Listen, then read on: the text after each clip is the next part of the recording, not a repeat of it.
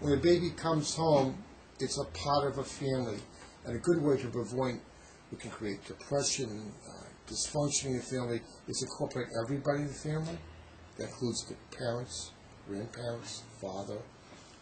Being a parent and a grandparent now, the importance of having the whole family experience that newborn baby is really important for both the support for the mother and for that sense that that baby is now an integral part of that family.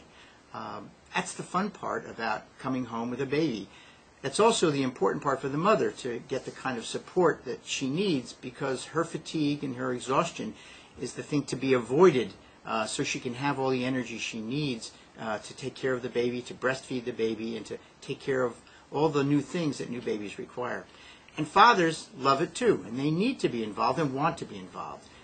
If the mother is breastfeeding, there are other around feeding things that the father can do. If there's bottle feeding, that's the way that the mother has decided to go with the newborn feeding, then the father can take some of those feedings, especially the late night feeding, so that the mother can continue to regain her strength to be available to the baby. Siblings are important too. Siblings look to that newborn baby as a tremendous addition to their family. They're confused sometimes. They have lost their sense of being the child if they're just one other sibling.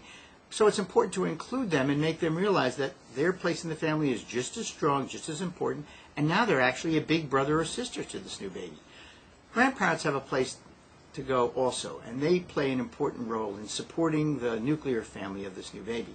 As a grandparent, I know that I was tremendously enthusiastic and excited about the new baby, but had to be careful about intruding myself. So watching the signals between myself and my son, and now my daughter, who also has a new baby, being careful not to overextend, but be there when they needed us. Let them dictate the amount of time and the circumstances where grandparents should be involved. That's the ticket to success of being both a fun grandparent and, I believe, continuing to maintain a strong relationship between the grandparent and their own children.